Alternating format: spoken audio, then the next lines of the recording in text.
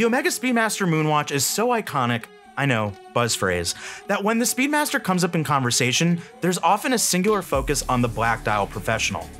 But the reality is the Speedmaster in the modern era is available in 97 different configurations. That's a lot. While nobody should be faulted for honing in on the professional, the 2 counters range has become a rock-solid sleeper pick for those who want a Speedmaster off the beaten path. And ahead of the Olympic Games, the Omega Chronoscope has stepped into the spotlight with 2 Paris 2024 editions. Looking at the case, whether in stainless steel or moonshine gold, much of its design remains exactly the same as the professional.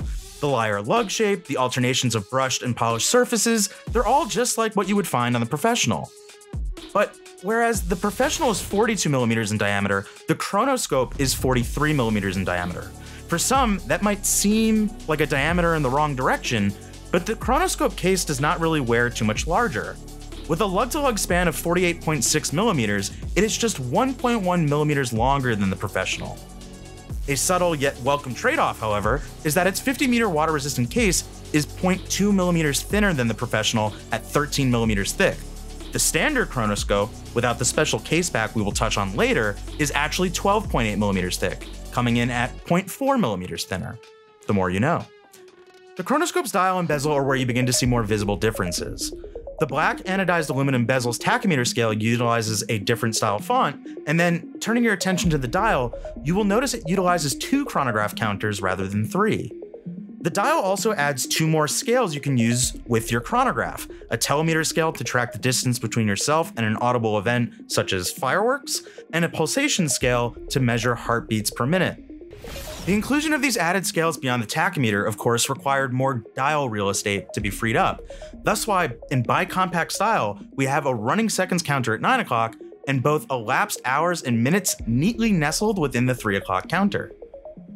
Both Paris 2024 editions share the same dial scheme, with opaline dials exhibiting a gradient of silvery white hues and dial contrasting moonshine gold hands and Arabic numerals. And of course, a fan favorite, the dial has a panda aesthetic with its counters rendered in black.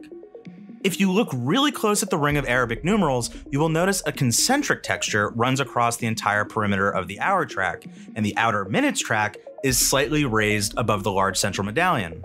Another few subtle dial distinctions. The Chronoscope is available on either a strap or bracelet, but should you go for the steel version, it's best to purchase it on the bracelet as it is only $300 more. For the Moonshine Gold variant, it is a different story, where should you purchase it on the strap instead of the case matching precious metal bracelet, you can save $18,400.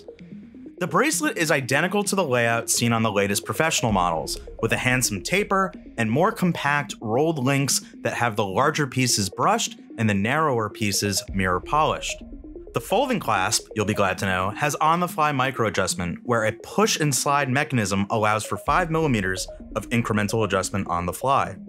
Standard editions of the Chronoscope would afford a look at the in-house manually wound Metas coaxial 9908 chronograph caliber or the 9909 inside the Moonshine Gold model that simply differs with its gold balance bridge.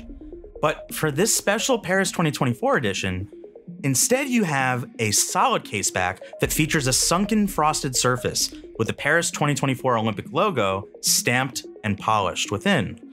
Considering Omega, while industrially performed, finishes its calibers well, some may wish the caliber was instead visible. But those who purchase the Moonshine Gold model will appreciate getting the extra precious metal.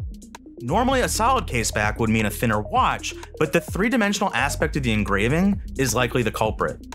It is at least a very handsome engraving though. The 9908 and 9909, unlike the 3861 and the Speedmaster Professional, offers 10 more hours of power reserve, a total of 60. And it has a column wheel architecture rather than a cam architecture, resulting in crisper actuation of the pushers. And as a vertical clutch rather than a lateral clutch, there is less wear and tear on the chronograph if you leave it running. It should also be noted that the 9908 has a full balance bridge, so it is even more shock resistant than the 3861. Ultimately, while Omega's significant history as an official timekeeper at the Olympic Games is something more than worthy of celebration, the design of these Paris 2024 editions keeps the Olympic tie-in very subtle. there's not necessarily any huge reason to purchase these editions over the standard versions.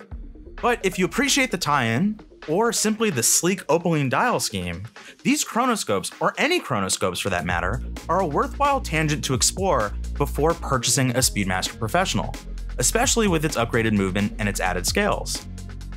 What do you think of the Chronoscope? Do you prefer it over the Professional, or as the icon, does the Professional remain the first place segment of the sizable Speedmaster range?